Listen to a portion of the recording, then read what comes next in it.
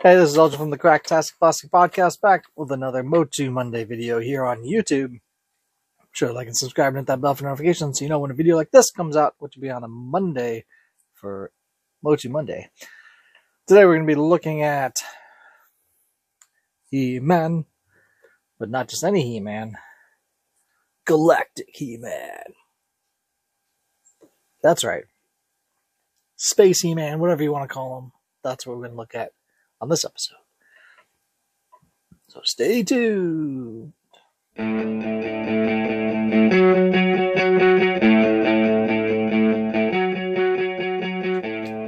Alright, we're back. We got the figure out of the box. Here's a look at the book and artwork. It's pretty cool. Of course, the back of the box. Cross-cell has Frosta, Roboto, Stratos, then Evelyn, Batlin, He-Man, Galactic Protector. By the power of Eternia, the endangered planet of Primus is under attack by the evil mutants, leaving the Galactic Guardians but one choice. They traveled back through time to summon the one hero who could save them, He-Man, the most powerful man in the universe. So this is basically the Masterverse version of the New Adventures of He-Man. Space He-Man, whatever you want to call it, came after the Filmation series and after the first vintage series of figures. They tried to reboot it with this new style of logo and everything and new figures and all that and stuff, but it kind of didn't do so hot. But I am excited to see this in the Masterverse line to give it the kind of Masterverse update, and it does look very good here. So, of course, very much classic looking. Of course, when it was packaged, his ponytail was like stuck to his head, so now it's like got stress marks from being like, it's supposed to be down like that, I think, but it's got some stress marks there, which is kind of annoying. He does have this kind of harness for his sword there. But yes, kind of a younger looking He-Man, modeled after that reboot the series. He does come with some accessories. He does come with his kind of translucent shield, which he can put on his arm, much like the battle armor He-Man also had that option to put the shield on his forearm, which I think is pretty cool to do that. He does come with his little space helmet as well,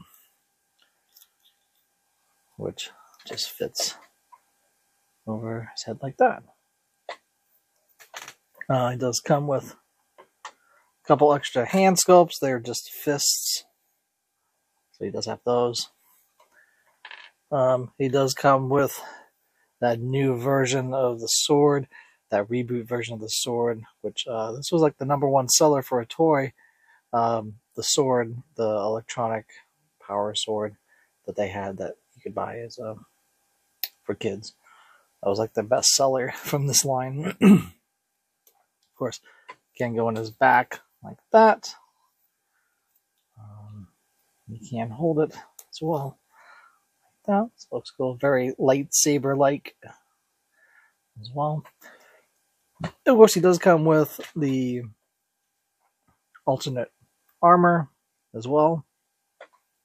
So, we could, let's see, pop this open, possibly.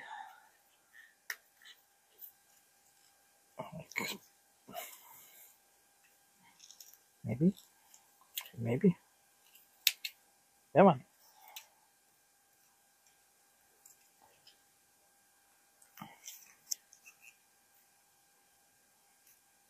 Oh, there we go.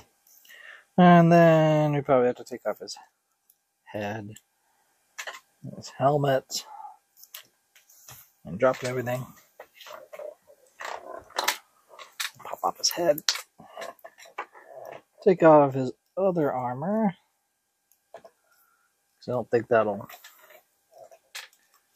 go over that armor. Nope. Alright, let's see. Take off this armor.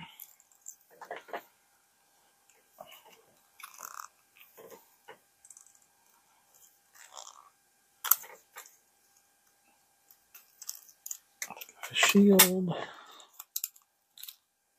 That.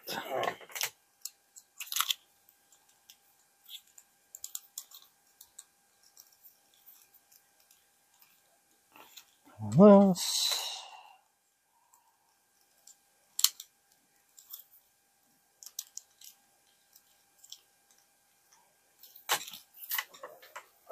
This back on.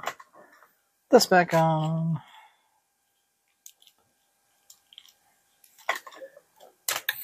This back on. Put this back on. Alright. He now has his full armor. His spacesuit type. Very boxy. Which is fine, I guess. Can go back here as well to hold a sword, which is cool. So a couple of different options if you want to display this. You can use this full armor or the one without the armor, the whole harness thing that he had earlier. So but there he is. I think it looks pretty good for a New Adventures style. Kind of nailed the look of that figure, but kind of I think improved it. You know, this is something that I would want to buy. The other ones I don't really want to buy. The other style of this figure, the vintage ones, I have no interest in buying them, but these Masterverse ones like this looks very good. So that's pretty much it for the figure. Overall, a much needed update to that. I'm sure they probably did something like this in Classics line as well, but I didn't collect any of those, so cool to get sword like that and everything. So there he is, the Galactic Protector, hanging out over there. Be sure to like and subscribe and hit that bell for notifications so you know when a video like this comes out, which will be on a Monday, for MOTU Monday here on YouTube. Be sure to go to our website, which is www.cracktasticplastic.com.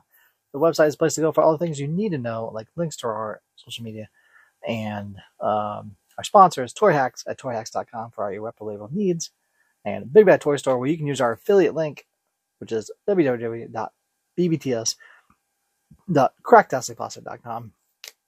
It sends you straight there and tells them that we told you to go there, or something like that. Anyway, change those bookmarks to bbts.cracktasticplastic.com.